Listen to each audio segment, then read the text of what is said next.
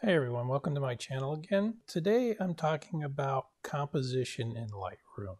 So there's some tools that are not really very intuitive to access, but are quite useful once you know they're there. On this particular photo here, the sunrise, it's using a rule of thirds, and most of you are probably familiar with rule of thirds. If I come over here and I turn the crop overlay on, I get this crop overlay, and you can see how I crop the image. It's breaking the image up into basically 9 equal sections with a line a third of the way down, and then a third of the way from the bottom, and then a line that's a third of the way from the right and one from the left.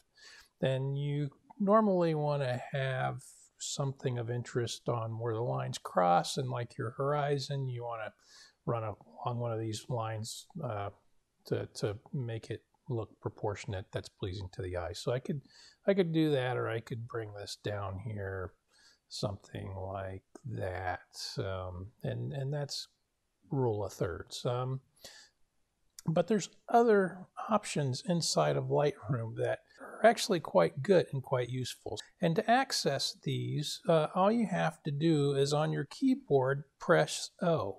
Once you have it open, the letter O, and it'll cycle around.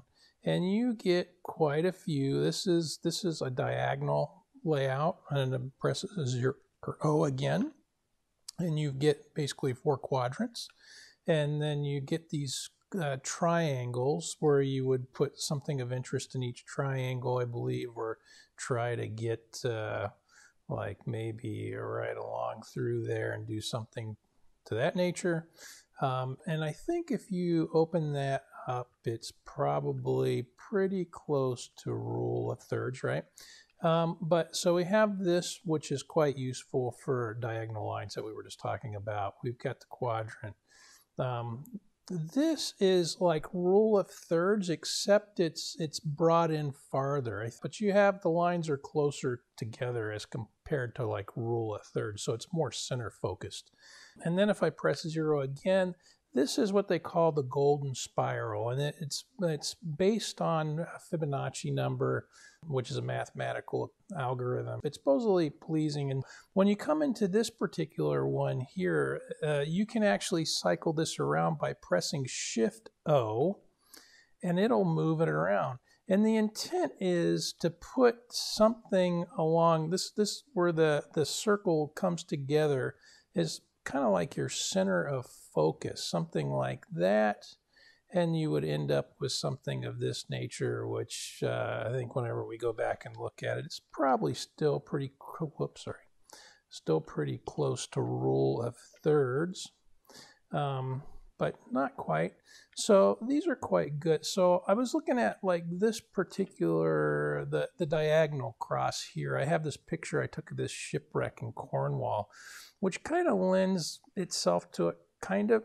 I mean, you can go through and, you know, like my center of focus is here. Maybe I want to shift this over.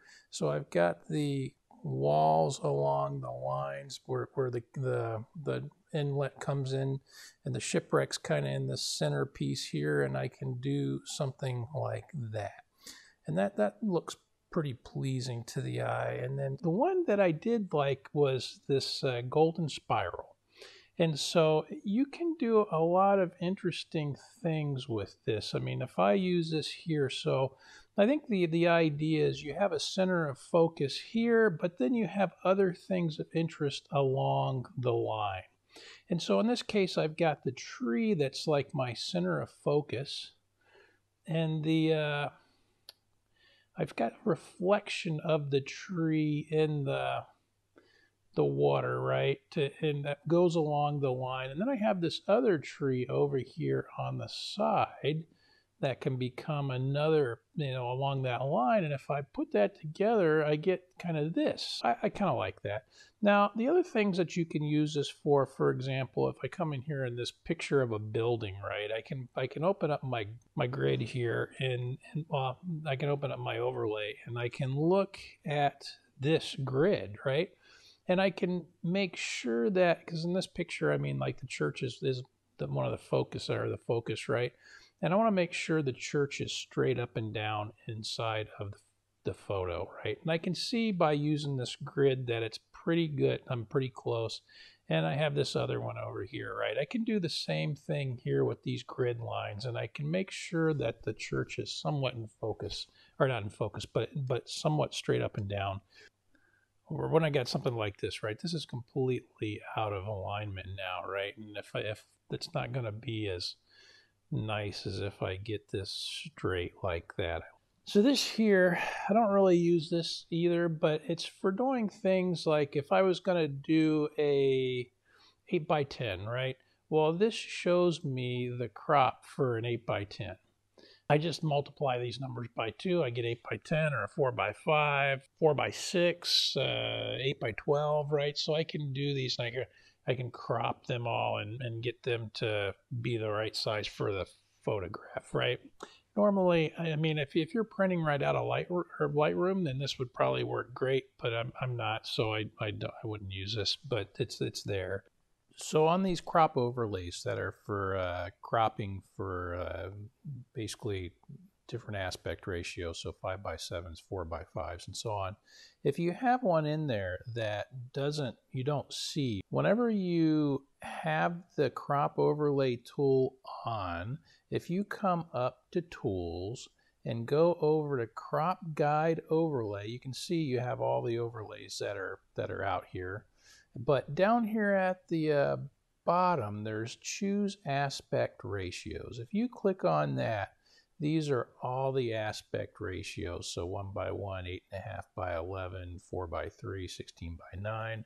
And if you're making a larger print, you just multiply, right? So this could be like an 8x6 or a 16x12. Is that what it would be? So all those things, well, you can see 4x6, 8x10, different screen sizes with a 16x9 is 1080p. You can turn these on. So let's turn on 16x9 and we click OK, and you can see we have the 16x9 aspect ratio. That's actually inside of this overlay now.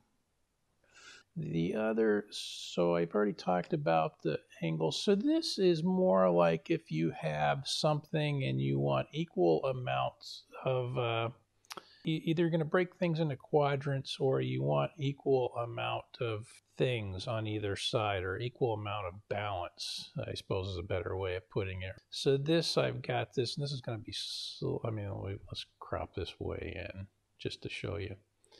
I've got the center of the tree right along the line, and then I've got this. Well, actually, let's do this. Since we're going to do this, let's do it like this.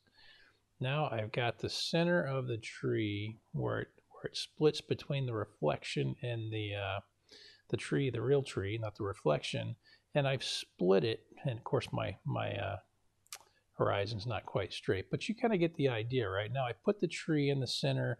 Then I've got it balanced all around, right? Except I probably should have chopped this other tree out here, but you get the idea, right, of how this works. So this is the overlay called triangle. I mean, if we come up here in tools and we look at the overlay, crop guide, they call this triangle. Sometimes it's referred to as the golden triangle. It's used a lot, or sometimes in art. But what we have is basically 4 triangles of 2 different sizes on the screen. So we have one line that comes across and intersects from corner to corner, and then another one that comes from the corner to the center line from both corners, right? As you can see here, I mean, this is one example where I've cropped the picture and I have the line that runs up through here, which corresponds with my hill and the rocks on over here. You want to put your subject along these lines, and preferably where they intersect. So I have the pool down here at this first intersection. I've got the part of the top of the stream at this other intersection. The shipwreck, if I cycle this around, so as you can see, I've skewed this around and everything. The shipwreck is on where this line intersects, because this is my main subject. My angles conform with the angle on the hill here. As you can see, this runs up and that goes over here. I've got my my subject matter right here where these 2 lines intersect, And whenever I'm done, I get this, right? So, which surprisingly enough looks pretty good as far as this picture goes. So, so my subjects here, remember the lines came up and my diagonal line goes all the way across here. So that is how to use the triangle crop overlay. You've got a lot of different options under there when you select the crop overlay tool. Look at those, and then you're going to press O, not 0. And then you can press it. So if you're going to one like this, you can hold down the shift key and press O again, and it will cycle it around the picture. Use whatever one works for you. Like I said, I've kind of got to this golden spiral thing, and I use it for some of my landscapes now. We still have the rule of thirds, and in my mind, when I'm taking the photograph, a lot of times I'm thinking in rule of thirds, even though when I come back and I do post-production, I'm using this golden spiral, or in the case, like in this case, right? I mean, I'm pulling up this picture, and those angles work really well to basically figure out what we're going to do with this image. I can pull this out, I can, move it around and do, several different things with it. And I can go with something like this, where I've got the ship in the center, right at the center of focus, and I've got the, the vertical lines. I don't want to call them leading lines, but they kind of are. I mean, they're bringing your eye back down into this shipwreck here. So anyway, I hope you've enjoyed today's video, and I look forward to seeing you again. Take care.